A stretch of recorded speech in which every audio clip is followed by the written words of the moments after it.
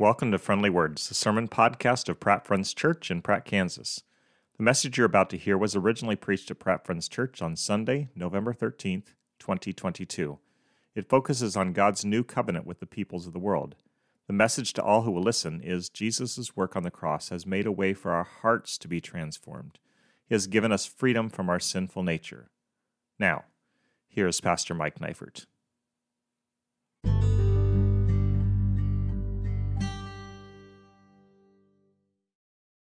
Are you ready for God's word? Ready for the new covenant? Yeah. All right, let's pray together and invite God to make plain to us his truth and to speak his truth into our hearts so we can apply it to ourselves. God, thank you that you are in this place and that you desire for us to know you in truth and in spirit more than we want to know you. And God, those of us who have put our faith in you, we want to know you. We want to be desperate for you. And so, God, more than that, help us to understand. Help us to hear your word and to celebrate your word and give thanks for what you've done and to find joy in that. And God, if there's any here who don't know you as Savior through your Son, Jesus, I pray, God, that you would convince them through your Holy Spirit's work today that the new covenant that you've provided for us, the salvation that you provided for us, is the best thing that's ever happened. In Jesus' name, amen. Math was never my favorite subject in school. I am not saying that I was bad at it. I just didn't like it. So when I entered college, I was determined to take as little math as possible. What was required, and not a whit more. Imagine my happiness when in my final year at Friends Bible College, I discovered I didn't have to take algebra, but could take general math instead and still graduate. I'm sure I could have muddled my way through algebra, but at what cost? Extreme misery. I signed up for the easy course, and I don't regret that choice even a little bit. I am able to do the math that I want to and need to on a regular basis, and I'm pretty pleased with that. A year or two before I signed up for my general math class, I was navigating the coursework for an Intro to Philosophy class, which met in the library basement. If I remember correctly, this is the one and only class that I fell asleep during. I won't lay the blame at the professor's feet. I probably wasn't getting enough sleep at the time. At the beginning of the semester, the philosophy instructor had invited us to write a contract for the course. We were allowed to put more weight on the things that we thought we would do better at and less weight on the things that we were not quite as confident about. I threw some numbers on my contract and turned it in. About halfway through the course, many of my classmates were failing. They begged for relief, and what our professor offered was the chance to renegotiate contracts. Math suddenly became my friend. I looked at the grades that I'd received on already completed tests and assignments and discovered I could weight those good grades enough that I didn't have to do anything the rest of the semester except show up to class. And that's what I did. I walked into the room each morning, sat down, did as little as possible for the remaining days of my class, and got an A and went on my merry way. It's only now, looking back, that I kind of regret my decision.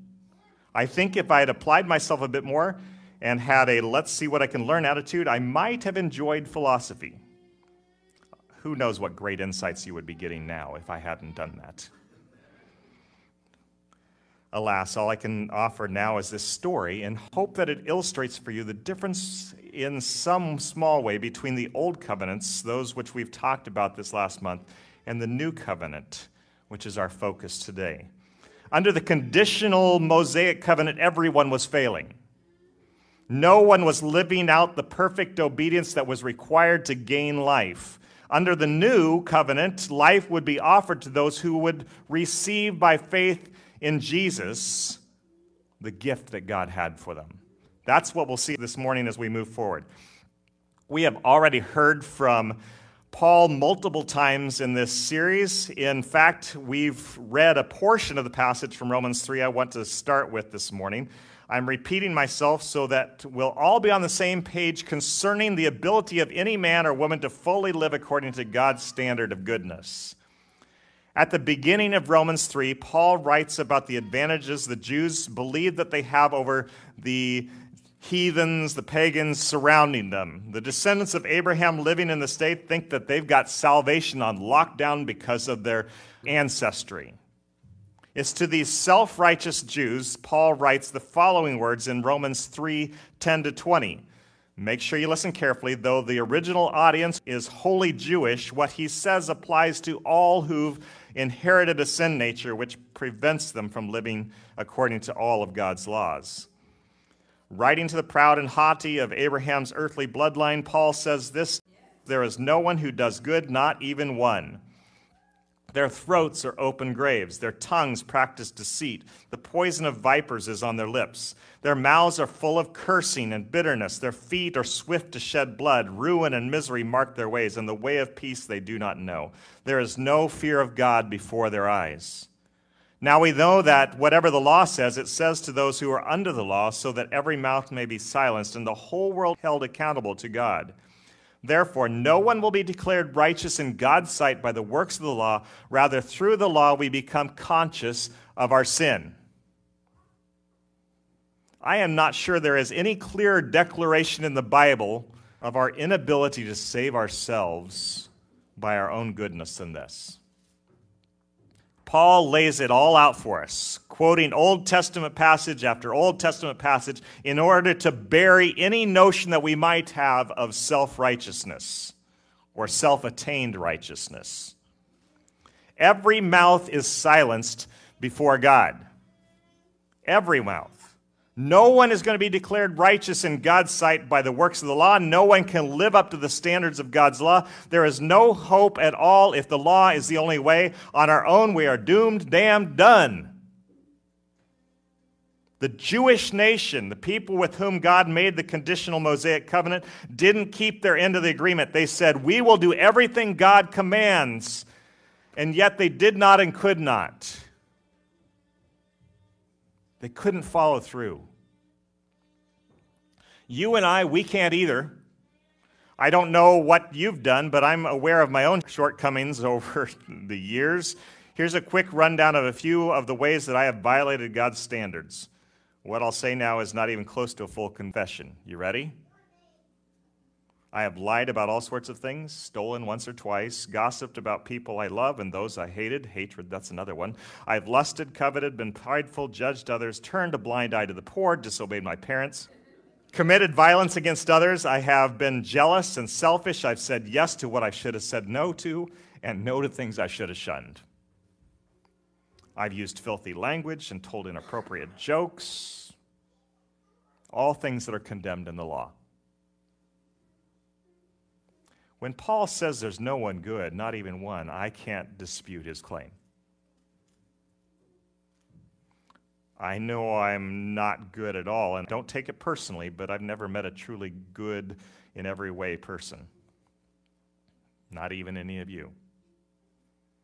I've met kind people and redeemed people and saved people and helpful people, but none of them were perfect in regard to the law, because no one will be declared righteous in God's sight by the works of the law. No one. Let that sink in. Understand it. You are not good enough to earn salvation. No matter your mathematical prowess, you cannot manipulate your way to acceptance into heaven with a lesser percentage of obedience than 100%. There's no renegotiation. Well, you can't renegotiate, but Jesus can. God remedied the impossible situation for a time by accepting repeatable sacrifices of blemish-free animals to deal with sin guilt. The people of Israel sacrificed bulls and sheep and goats over and over and over for their sins. The fact that they had to repeat these things time after time proves that they were not the end game. They were a temporary solution. Listen to what the first verses of Hebrews 10 says about this. Starting with verse 1, we're going to read through verse 4. It says this: the law is only a shadow of the good things that are coming, not the realities themselves. For this reason, it can never, by the same sacrifices repeated endlessly year after year, make perfect those who draw near to worship. Otherwise, would they not have stopped being offered? For the worshippers would have been cleansed once for all and would no longer have felt guilty for their sins. But those sacrifices are an annual reminder of sins. It is impossible for the blood of bulls and goats to take away sins.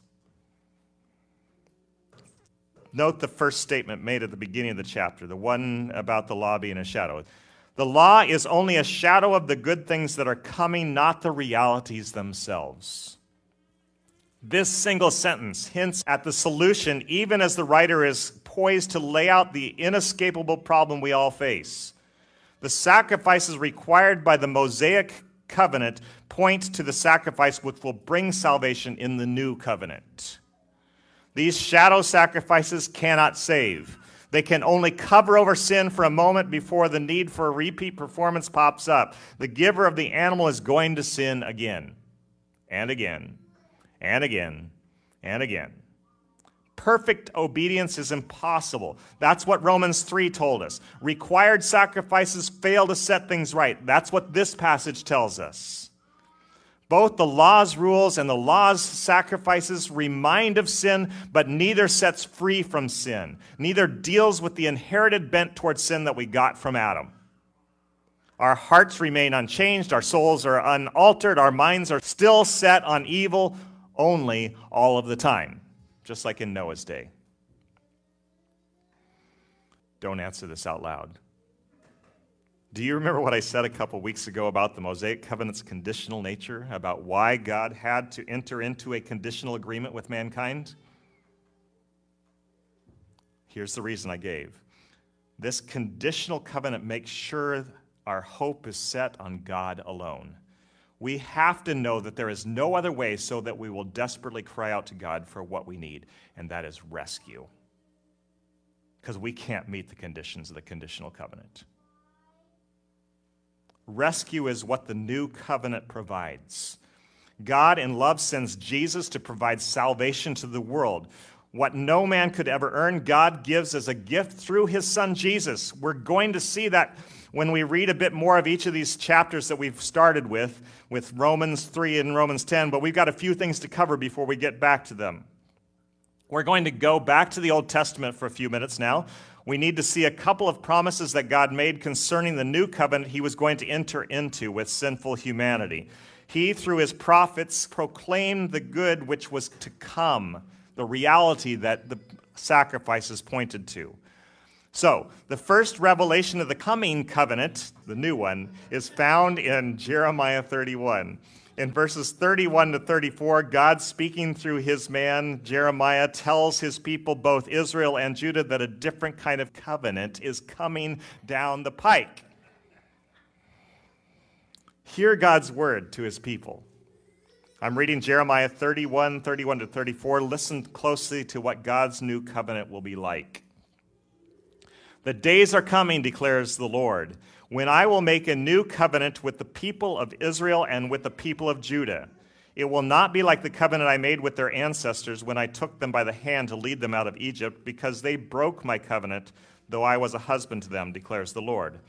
This is the covenant I will make with the people of Israel after that time, declares the Lord. I will put my law in their minds and write it on their hearts. I will be their God, and they will be my people. No longer will they teach their neighbor and say to one another, know the Lord, because they will all know me, from the least of them to the greatest, declares the Lord. For I will forgive their wickedness and will remember their sins no more. Did you catch it? The covenant to come is going to deal with the hearts and the minds of God's people. Their wills are going to be transformed, and they will know God. All will know God, the low and the high. There's no longer going to be any need for a priest as a go-between, and God is going to forgive wickedness and remember sin no more. I recently listened to a sermon Pastor Tim Keller preached years ago. In it, he quoted a hymn by Samuel Gandy, somewhere between 1780 and 1851. He wrote this: well may the accuser roar of sins that I have done. I know them all and thousands more. Jehovah knoweth none. Can you imagine? An all-knowing God is able to limit his knowledge so that he can forget sin. Kind of blows the mind, doesn't it? Makes you ask how? I don't know how. But I know that he promised to do it and trust that he has done it through Jesus for all who believe. It's as if we have not sinned. All right, ready for prophet number 2? I want us to read now Ezekiel 36, 22 to 29. Listen as God spells out another of the good things which will become reality when the new covenant is entered into. Ezekiel 36, 22 to 29 begins with these words. Therefore say to the house of Israel, thus says the Lord God, it is not for your sake, O house of Israel, that I am about to act, but for the sake of my holy name, which you have profaned among the nations to which you came. And I will vindicate the holiness of my great name, which has been profaned among the nations, and which you have profaned among them. And the nations will know that I am the Lord, declares the Lord God, when through you I vindicate my holiness before their eyes. I will take you from the nations and gather you from all the countries and bring you into your own land. I will sprinkle clean water on you, and you shall be clean from all your uncleanness, and from all your idols I will cleanse you. And I will give you a new heart, and a new spirit I will put within you. And I will remove the heart of stone from your flesh and give you a heart of flesh. And I will put my spirit within you and cause you to walk in my statutes and be careful to obey my rules. You shall dwell in the land that I gave your fathers, and you shall be my people, and I will be your God. And I will deliver you from all your uncleanness. Verses 26 and 27 are key to our understanding of this new covenant. What does God say through Ezekiel in them? He says that men and women will receive new hearts. Their hearts of stone, which are set on evil, bent towards sin, are going to be made soft. This speaks of the transforming power of God's grace to us. In addition to the change of heart, God will put his spirit in each new covenant person. He will help them to walk according to God's laws. They will be able to obey God because God, who cannot sin, lives within them. And he's going to help from within them. His life in them will give them an overcoming sin power. His power, not theirs. Listen, God has forgotten the sins of those who are part of the new covenant.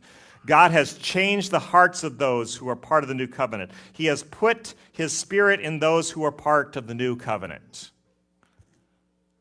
Are you one whose sins are forgotten? One whose heart has been made flesh instead of stone? One in whom the Holy Spirit dwells?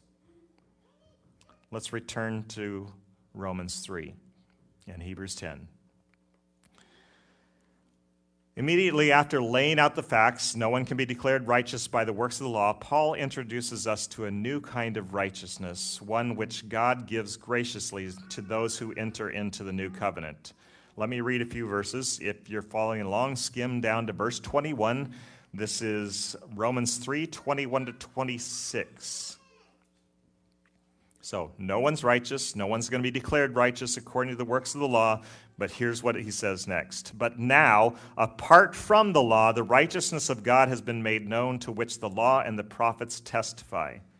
We just saw that the prophets testified, right? They said it's coming, this change of heart, this spirit coming. This righteousness is given through faith in Jesus Christ to all who believe.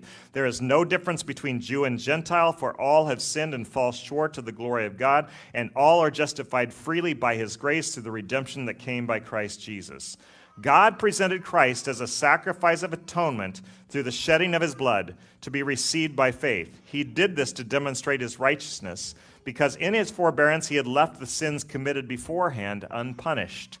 He did it to demonstrate his righteousness at the present time, so as to be just and the one who justifies those who have faith in Jesus. The new covenant doesn't require the works of the law. It requires faith in Jesus. Those who trust in Jesus receive from God the gift of righteousness, Christ's righteousness. Jesus, the perfect, sinless Son of God, shed his blood on the cross to free all who would believe on him from the guilt and the power of sin. He has taken away our sin, And because he rose from the dead, his sacrifice is once for all. It doesn't have to be repeated day after day, month after month, year after year, decade after decade, millennia after millennia. Through faith in Jesus, by the grace of God, sinful men and women can be made righteous for eternity. This new covenant is so much better than the one God made with his people under Moses.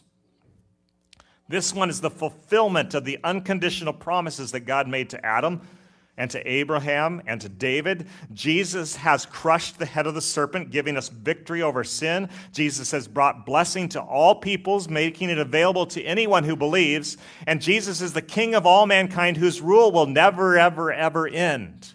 He's fulfilled those promises. Romans 3 is wrapped up, but we've got to go back to Hebrews 10. We have to bring it full circle as well. We'll read verses 5 to 18 and see what God has to say to us. Remember what we read earlier about the inability of the blood of bulls and goats to save. That's going to be resolved in this passage. So listen as I read Hebrews 10, 5 through 18. Hear what God has done. So verse 5, therefore, when Christ came into the world, he said, sacrifice and offering you did not desire, but a body you prepared for me. With burnt offerings and sin offerings you were not pleased. Then I said, here I am. It is written about me in the scroll. I have come to do your will, my God. First he said, sacrifices and offerings, burnt offerings and sin offerings you did not desire, nor were you pleased with them, though they were offered in accordance with the law. Then he said, here I am. I have come to do your will. He sets aside the first to establish the second. And by that will we have been made holy through the sacrifice of the body of Jesus Christ once for all. Day after day, every priest stands and performs his religious duties. Again and again, he offers the same sacrifices which can never take away sins. But when this priest had offered for all time one sacrifice for sins, he sat down at the right hand of God. And since that time, he waits for his enemies to be made his footstool. For by one sacrifice, he has made perfect forever those who are being made holy. The Holy Spirit also testifies to us about this. First, he says, this is the covenant I will make with them after that time, says the Lord. I will put my laws in their hearts and write them on their minds. Then he adds, their sins and lawless acts I will remember no more. And where these have been forgiven, sacrifice for sin is no longer necessary. The sacrifices of the Mosaic covenant could not take away sin. You saw that. But the sacrifice Jesus made does. His sacrifice, his blood, his death on the cross for us makes forgiveness possible. Our belief in him puts God's laws into our hearts, writes them on our minds. Those who put their faith in Jesus are transformed, changed forever. Jesus, crucified, buried, resurrected, and ascended into heaven, now sits at God's right hand. What is he doing there? This passage says that he's waiting for his enemies to be made his footstool, including that enemy we call death. And Romans 8:34 goes on to say that he is there interceding with the Father for us. Jesus is in heaven at the Father's right hand praying for us, for our protection from the enemy, for our power over sin, for our unity as a church, for our witness in the world, for our joy made complete in him. You, my friends, if you have put your faith in Jesus, are living under this new covenant. Your sins have been forgiven. You've been set free from the power of sin. You don't have to keep doing the wrong things that the devil tempts you to and that your flesh desires. You have been given the gift of Christ's righteousness. God's Spirit lives in you. He is making you more and more like Jesus and helping you to say yes to God's way and no to the world's. Don't you want to be more like Jesus? The one you love, the one who saved you? It's possible because of what he did. It's possible because of what God has given us through the Spirit and changed our hearts. I invite you now to worship God, to give thanks to Jesus, and to find joy in the presence of the Holy Spirit who's within you if you're a believer. Do all this and look forward to the completion of your redemption. You will be with God for eternity, reveling in his glory, worshiping without the weakness that you experience now, the sin nature completely obliterated and gone. Oh man, I can hardly wait.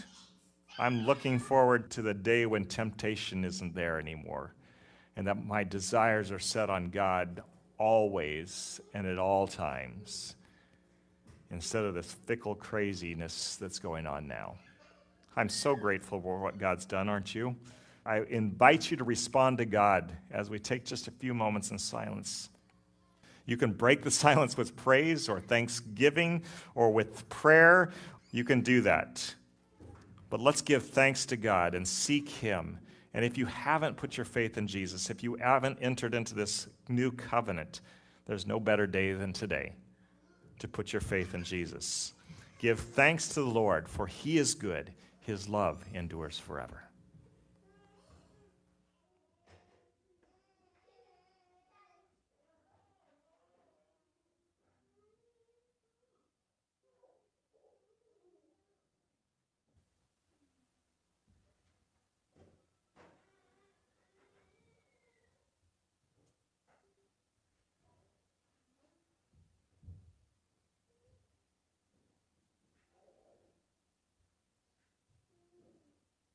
God, I know that I haven't spoken as completely and thoroughly about your new covenant as I could. God, I pray that your Spirit would use what I have said to bring joy and conviction and correction and instruction. And God, help us to live in celebration of what you've done. Thank you that you change our hearts and our minds, and that you make it so that by your Spirit we can live for you. Thank you that we have power over the enemy, and that you've crushed the head of Satan. You have set us free and given us your salvation through your Son Jesus, your righteousness. I pray, God, that we would walk in that this week, that we would find opportunities to share the good news with others around us, and do it with our words and with practical deeds of love. Help our lives this week to show you to the world and to bring glory to you. We pray these things in Jesus' name. Amen.